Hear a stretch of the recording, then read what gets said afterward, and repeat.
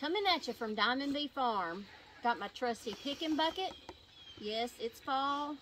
The weather's cool. The leaves have changed. Some of them are gone. But have you ever thought about how you get asparagus seed? Come on for this quick trip and I'll show you. These are our rows of asparagus.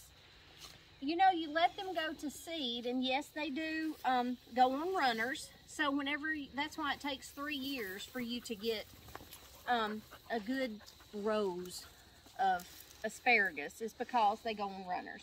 But how they get the runners is right here. These are your asparagus seed. So what we're going to do today is we're going to pick them.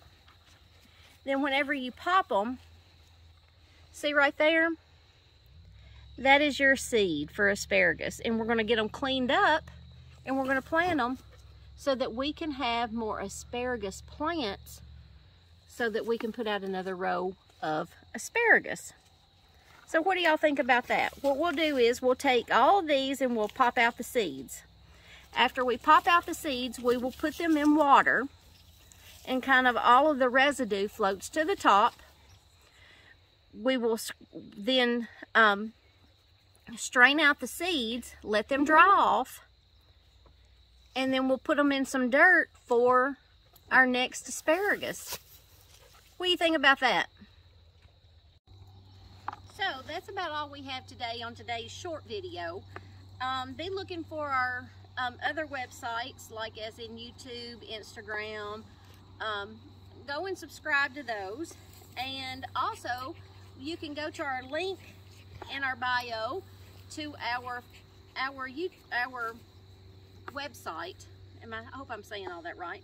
And go to our shop, because we have gotten some digital downloads to keep you more organized, and also be looking for, you know, ways to help you stay up to date on your next gardening skills and stay planned.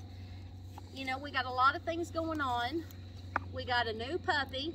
We want to show y'all what we do as far as our border collie training tips, and also you know, things that we take for granted, like asparagus seed.